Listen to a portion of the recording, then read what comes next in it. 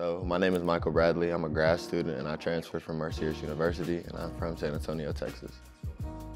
So really, my 4 years, I spent 4 years at Mercyhurst. Like you said, it's a Division II in Erie, Pennsylvania. Entered the transfer portal this year after a pretty solid season and found my way to Highland Heights. That's the best way I could put it.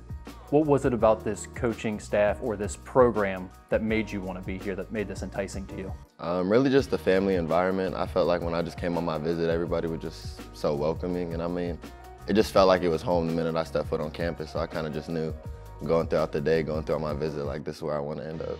Everyone has a different path to get to Division I basketball, but yours is really interesting. What was your recruitment like coming out of high school?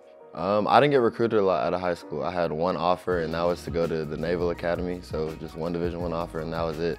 Took that, did a year there. So I went to their prep school. So that was in Rhode Island, Newport. So did that, ended up at Mercyhurst and now NKU. So it's been a fun journey. I mean, I can't complain about it. And so your family has a military background then? Yes, sir. My dad was in the Air Force.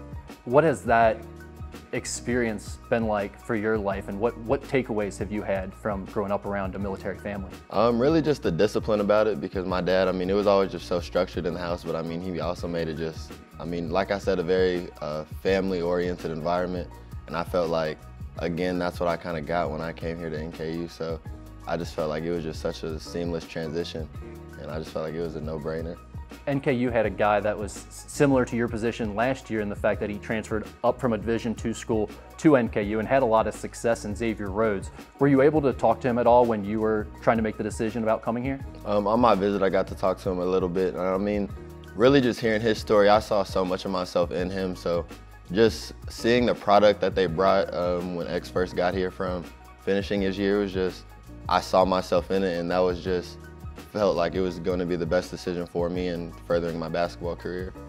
What has the player development aspect been like of this program since you arrived on campus?